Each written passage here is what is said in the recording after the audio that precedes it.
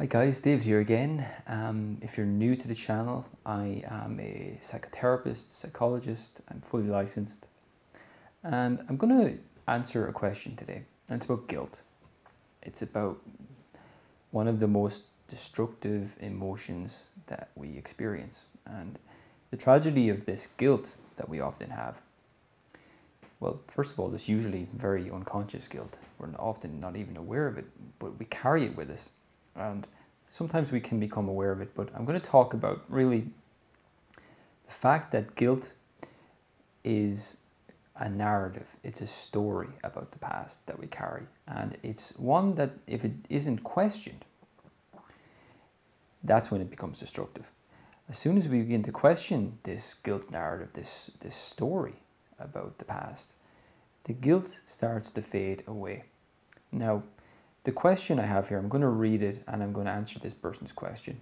But this is an example of a person who's now beginning to become aware of the guilt that they're feeling in their life.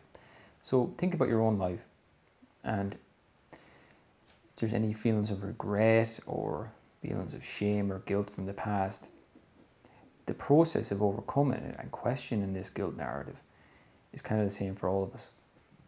So I'm going to read the question here. It starts off, it says, I think about the failures of my life.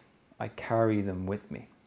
Mostly I think about the mistakes I've made with my children and how I've failed them. After the breakup of my marriage, I was under massive financial strain. I spent all my time working, 2 jobs, that I never had time to see them.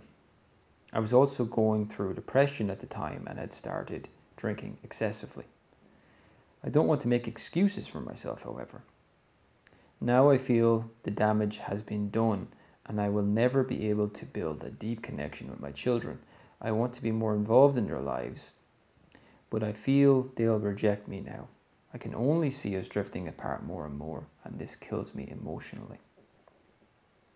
So there's this belief here. What we have there is that's the narrative, that's the guilt story.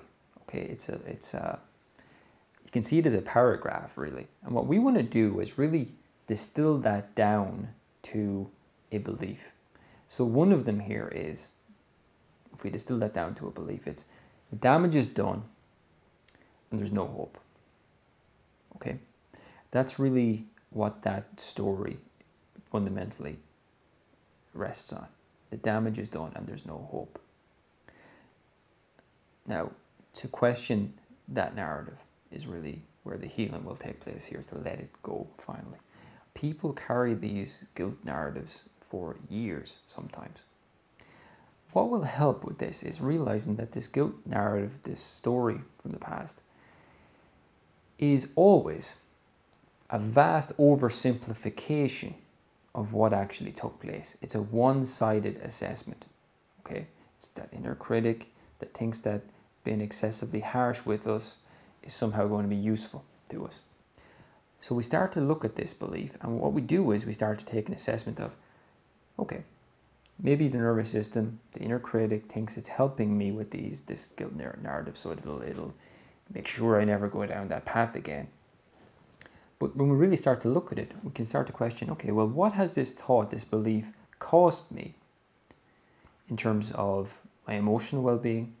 Has it influenced my behavior and my decision making? And how has it been for me psychologically to carry this belief that the damage is done and there's no hope? So emotionally, what happens when I carry and believe this? Well, I feel despair, I feel shame, I feel guilt, I feel sadness, I feel disappointment, I feel frustration. Okay, what we're just convincing our nervous system here of is look at the cost of this for me. Before, you see, if the nervous system is going to drop this, your nervous system and your inner critic is not trying to hurt you. But what we need to do is slow down and point out to it. Really take stock of the fact of, if I can convince the nervous system that this belief is not helpful for me, it will be much more likely to let it go, believe it or not, okay? So you're pointing out to the nervous system, look what this belief has actually cost me emotionally, all those negative emotions. My decision making, has it brought me closer to my family or further away from them? Have I tended to avoid them because of the feelings of guilt or move towards them? So I've been avoiding them maybe. Psychologically, what's it done for me? Well, I see all my errors from the past, right?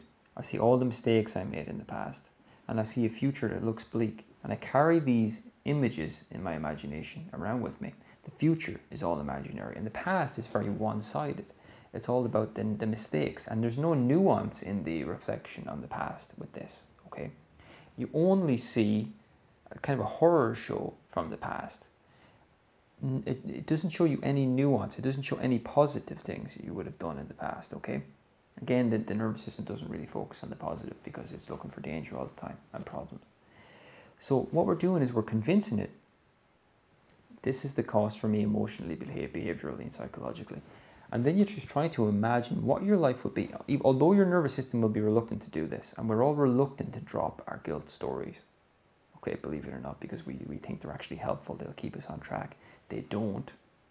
And they're not even true, but I'll talk about that in a moment. You try to imagine what would happen in your life if this story just somehow disappeared. Okay? If this story were to just leave you, what would happen to you emotionally? Much more freedom for me emotionally. Behaviorally, would you be more or less likely to try and reconcile in earnest with your family? Probably much more likely to do that. Psychologically, I leave the past behind. I see a future that's much more bright and hopeful and optimistic. So it's almost as if we take the time to do a little assessment about the cost of this belief and what my life would be like without it. And now we're ready to really question it, okay?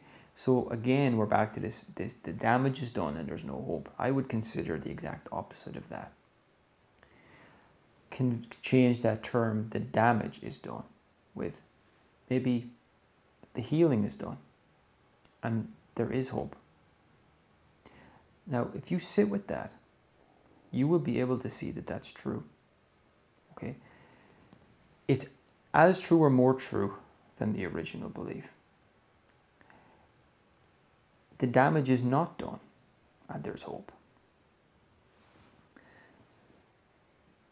There is ample evidence for that.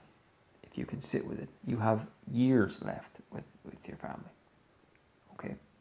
So it'll take a bit of stillness to feel into those.